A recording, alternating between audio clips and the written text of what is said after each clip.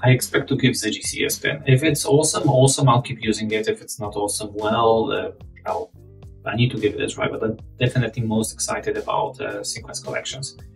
Finally, Scala collections framework is slowly trickling down into Java, and finally more convenience methods will be available. It took a while, to say the least, but I know I'm going to use it a lot because, well, programming in Java is going through collections all over and copying things back and forth.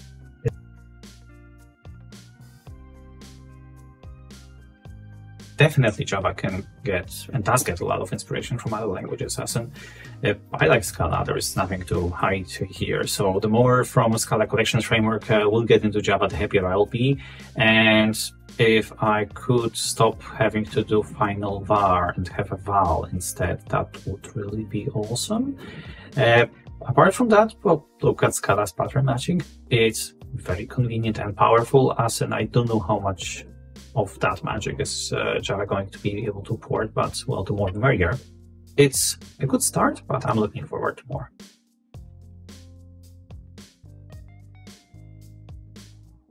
Definitely. If you're a library developer, you will have a lot of things different for you. If you're passionate about concurrency, it's going to be a whole new world available at your fingertips.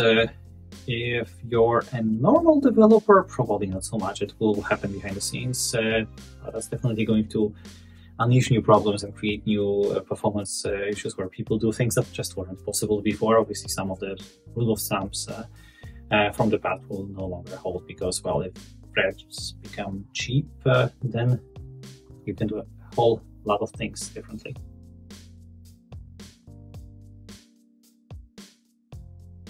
Yes, definitely. Valhalla and Panama.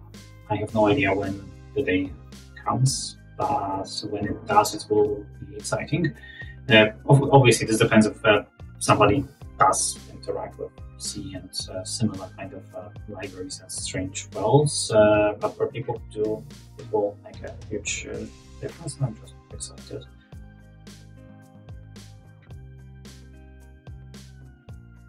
Java is definitely a good language for newcomers. First of all, it's very popular. It's been around for a long time, and there is a lot of good practices out there about how to write and how not to write Java applications. Which means if somebody is learning, they can pick up good tools, good practices, because that body of knowledge is already available in the community. And of course, the community. There is very little drama in the Java space, as opposed to some other places, which means those communities can be a really great source of knowledge and inspiration about how to do software. You can find learning mates, and they also guarantee a lot of job security, as in if somebody has told themselves to program with the intention of being paid to do it, then yeah, Java is a very good and safe choice here.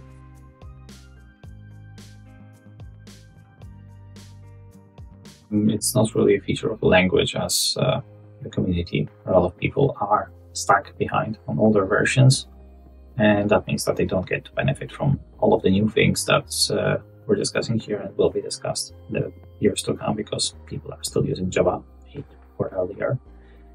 And there is nothing wrong with that, except for, well, they don't get to benefit, which means what we're talking is never going to hit them, or it's going to hit them in 10 years, and that's kind of sad. But that's not Java's fault.